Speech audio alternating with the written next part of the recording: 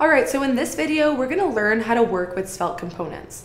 Up to this point, we've mostly been working out of one component, our index.svelte file. But typically, a Svelte project, or really any modern web dev project, will consist of multiple components. For instance, we'll have multiple pages, which are types of components, and we might have a header, a footer, a dropdown, the list goes on. We would then combine these components in a tree-like structure to compose our application.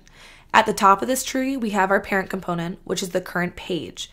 If we take a look at this diagram, we see our parent component is the home page, and within our page, we have child components. So we might import a header, a footer, and an article component. These child components can have their own child components, and so on. So our application is built out of all these different components and pages that form a tree-like structure. Now, I want to make a clear distinction between pages and components. All pages are components, but not all components are pages. For instance, we've been working out of this index.svelte component, which is a page component, meaning it corresponds to a specific route that we can navigate to in our browser. Components that define pages or a layout, such as our index page, can import and use child components, but they themselves cannot be imported as a child. So for instance, our index.svelte page can import components such as we're doing here with our grid tile component, but our gridtile.svelte file cannot import our index.svelte page. If we attempt to do so, we get an error. So one more time, just to really drill this into your head, pages can never be imported by another page or component. So let's get into how we create Svelte components. Any file that ends with .svelte is a Svelte component.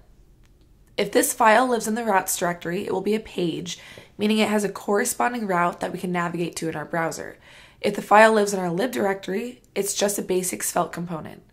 Now let's look at the structure of a .svelte file. At this point, we've already been working out of a Svelte component, so it should look pretty familiar. A .svelte file is a superset of HTML, so just like an HTML file, it has a script tag where we put all of our logic. The file can also contain HTML, as well as a style tag for CSS. I went over CSS 2 videos ago and how to install Tailwind in our last video, so we'll just be using Tailwind from here on out. Now, if you're not too familiar with component-driven development, components are reusable blocks of code that encapsulate HTML, CSS, and JavaScript in a single file. This allows us to easily reuse the same chunk of code as many times as we want without rewriting it. It also keeps our JavaScript and CSS scoped to that specific component. For example, we see our grid tile component displayed in our browser, and everything needed to build this component is bundled in a single reusable file. To use this component, we simply import it in the parent script tag, and we can use it in our HTML like this. Now, since components are reusable, I can add this as many times as I want. So you can see how convenient this is. Instead of copying and pasting all the code needed to make this component, you only need to add one additional tag to your HTML. Now, in our index page, let's declare a variable products, which is a list of product objects, each containing a name, SRC, and price. We can use an each block to iterate through this list and display a grid tile for each item. The problem here is that all of the info being displayed in our component is hard-coded, which is why we see the same image, name, and cost for each one. Just like CSS, logic is also scoped to the component. So if we move into our grid tile component and try to log products, we'll see it throws an error that products is not defined. So what if we want to use the value of each product in our grid tile component? We can do this using properties. Props give us a way to set data in child components from the parent. So to do this, we first need to export products from our grid tile component like this.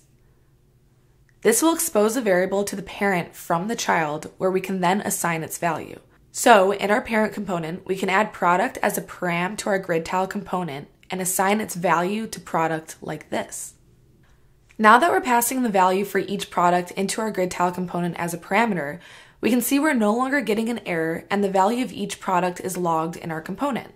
Now let's update the title, SRC, and cost to use the values passed in with our prop. Now in our browser, we see the values of each product in our array displayed on the page. Anytime product changes in the parent, it will also update in our child component.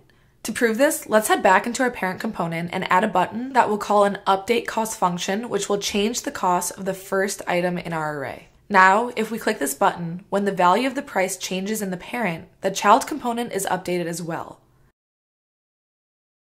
Now, in this situation, for each grid tile component on our page, we are assigning a value to our prop product. But what would happen if we used a grid tile component and did not assign a value to our prop? Let's test this out. I'll add another grid tile tag, this time without defining our prop product. Now we see we're being thrown an error. We can fix this by giving our prop a default value. This way, if the parent component does not set the value, it will default to whatever we set in the child component. So let's move back into our grid tile component and give our property product a default value. Now, if we scroll down, we see our grid tile is displaying the default values since the prop is not being set by the parent. One last thing. Here, the property name, product, and the value it's being set to in the parent, also product, have the same name. Because of this, we can use a shorthand. So instead of saying product equals product, we can simply say product in single curly braces. Okay, so now we understand how to pass data from a parent component to a child, but what if we want to pass it the opposite direction, from a child to parent? We'll learn how to do this in the next video.